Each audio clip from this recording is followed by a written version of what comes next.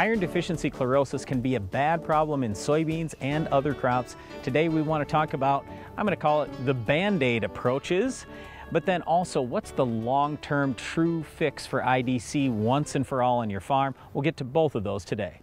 When we talk about iron deficiency chlorosis, that leads you to believe I'm deficient or short in iron, and now I'm going to see chlorosis or yellowing on my leaves. Well, half of that is right. You are going to see yellowing on leaves in most cases. The problem is not because you don't have any iron. We did a study, it's probably been 10 years at least now ago, where we took tissue tests on 600 different farms, and we found that iron was not what was short. We had plenty of iron. The problem was the iron was in the wrong form.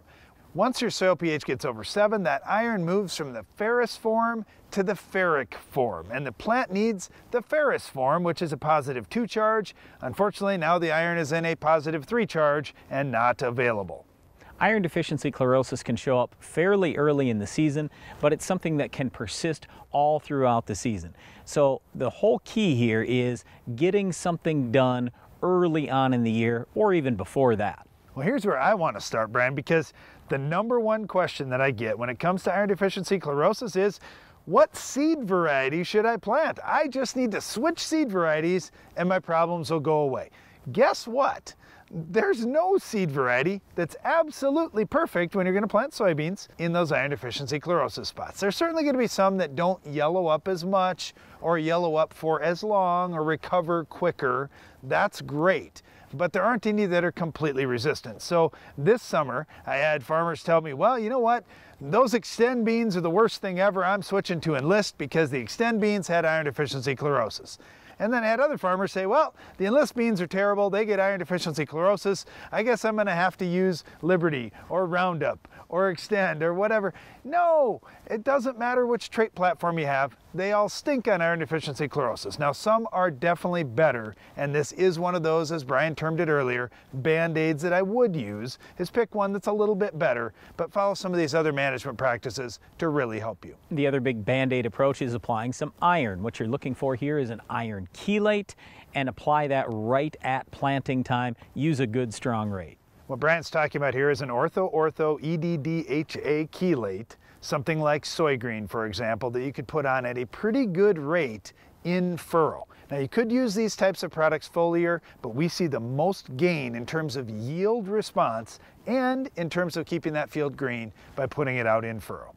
If you want to spray some iron foliar, you can absolutely green up your plants once they start to turn yellow, but the problem is we usually don't see big yield gains with that. In other words, if you just want the plant to look nice, fine, go spray that iron. If you're actually looking to make some money, that's a waste of money. The other Band-Aid, Brian, that growers will try to use is planting population. If you put more plants out there, you are going to have a better response against iron deficiency chlorosis because you've got more roots. They're kicking out more organic acids, trying to solubilize nutrients, and in the process, they're acidifying the soil. Now, the other thing that could help too is compaction. Because have you ever noticed that wheel tracks right through an iron deficiency chlorosis area stay green?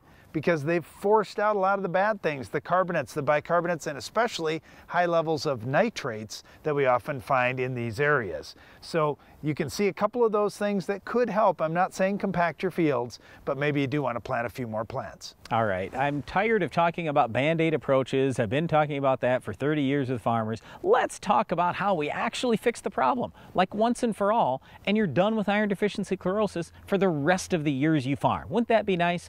Well, you absolutely can do it. What it amounts to is you've got to get the soil pH below 7. Once you do that, iron deficiency chlorosis, gone. Your iron stays in the ferrous form. That's what you do. So how do you get the pH down? #1, you have to have fantastic drainage. Where we typically see the most problem with iron deficiency chlorosis is in cation exchange capacity levels of over 20.